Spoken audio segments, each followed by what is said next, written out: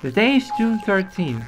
The E3 2017 has hit the second half of the expo, with this year's Nintendo conference. Many impressive games have been announced today, but the game who got one of the biggest comebacks was the confirmation of Metroid Prime 4 for the Nintendo Switch.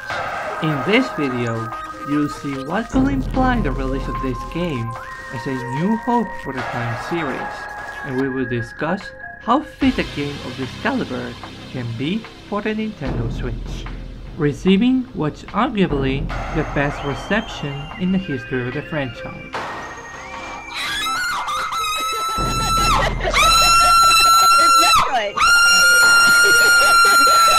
Please, I heard that music. Please tell me it's Metroid Prime 4. Oh my god! Yes! I'm Johnny, and we welcome you to our Game Dev channel. Let's begin. What? No!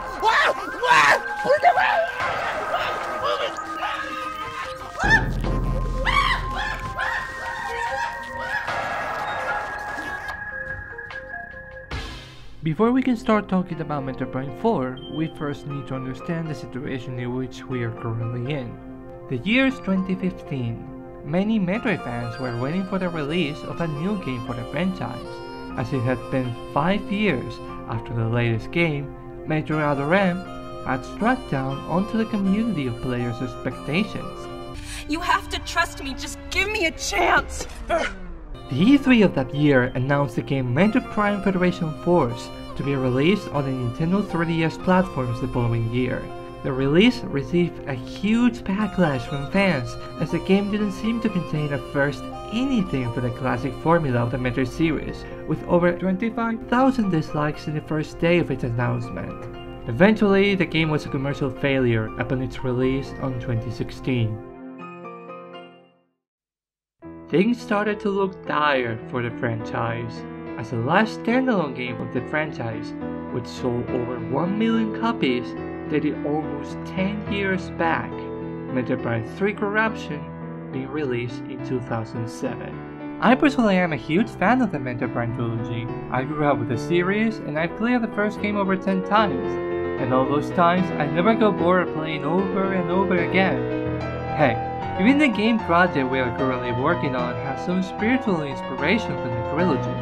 Although I did enjoy Metroid Other M and didn't get to buy Metroid Prime Federation Force, I was sure that Metroid Saga was a downfall. Something like this has already happened with the franchise, skipping the Nintendo 64 entirely, other than Samus' appearance in Super Smash Bros., with a 7-year gap from Super Metroid for SNES until Metroid Prime for the GameCube and Metroid Fusion for the Game Boy Advance.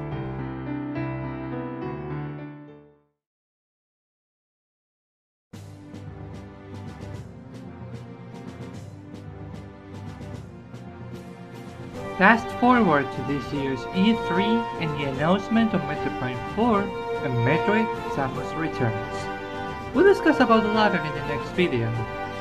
Since then, the game has received a global euphoric reaction when the video game was officially announced. Metroid! 4! Metroid! No! What the heck is that? It's a big number 4! That's a 4! That's a 4!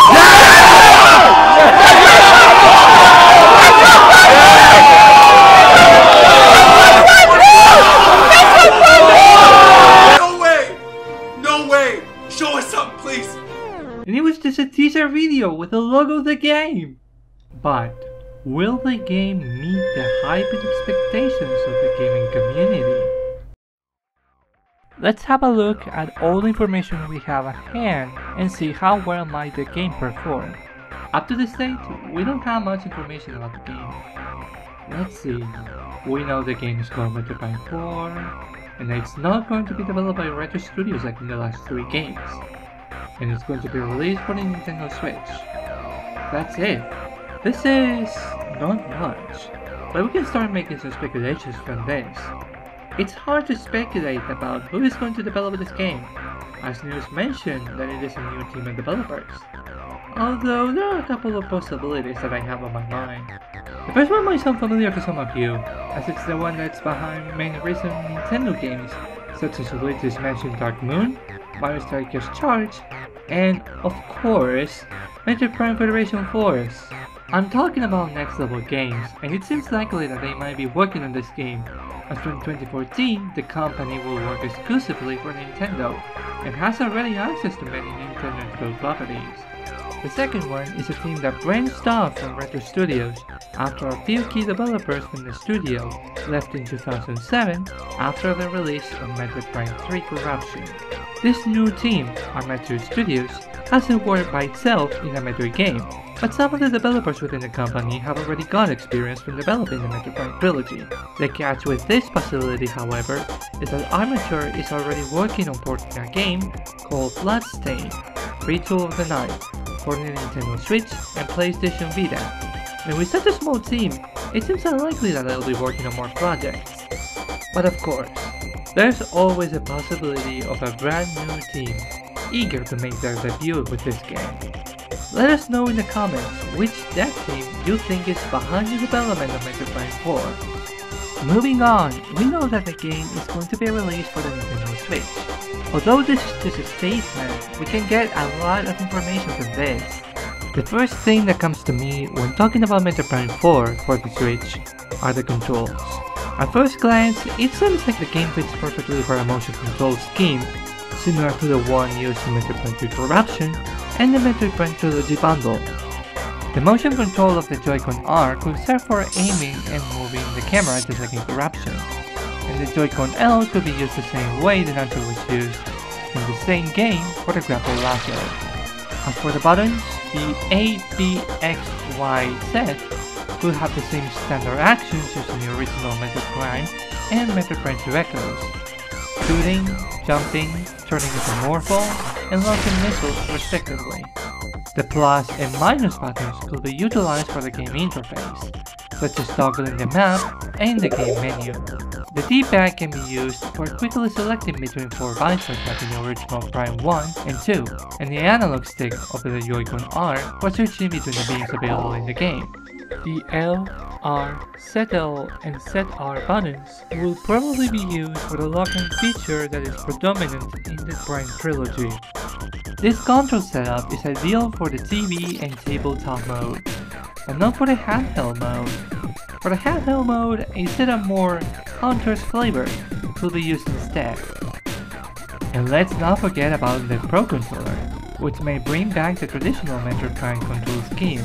But there must be any other different possibilities. Let us know in the comments if you come up with one. In terms of graphical power, Metroid has always been very demanding with it, since Super Metroid back in 1994.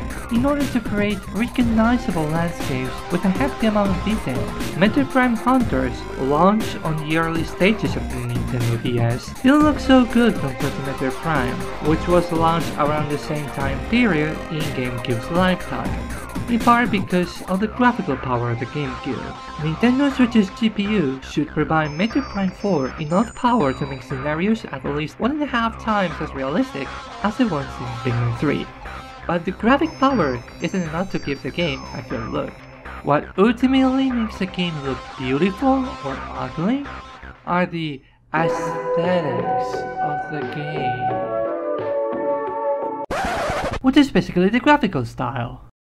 While Pikmin 3 is very realistic and uses quite a good portion of the graphical power of the Wii U, it focuses a lot more in small organic elements rather than large structural elements.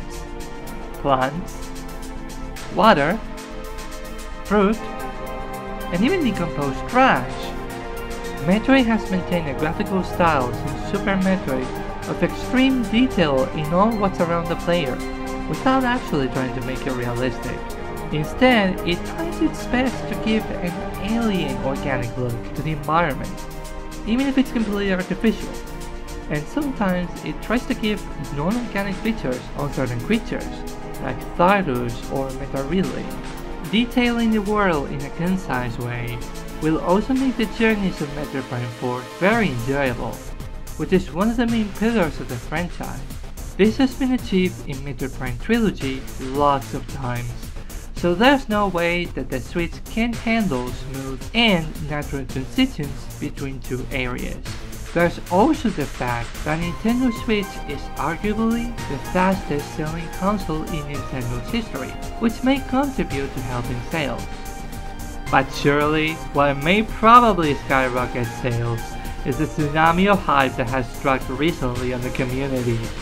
However, this will only happen if the game actually turns out to be good. The consequences could get horribly wrong if the game doesn't fulfill everybody's expectations. In conclusion, Metroid Prime 4 has arrived at the right time at the right console. Now it is time for the game to come nice and shiny and revive the franchise. Thank you for watching, and we hope to see you again.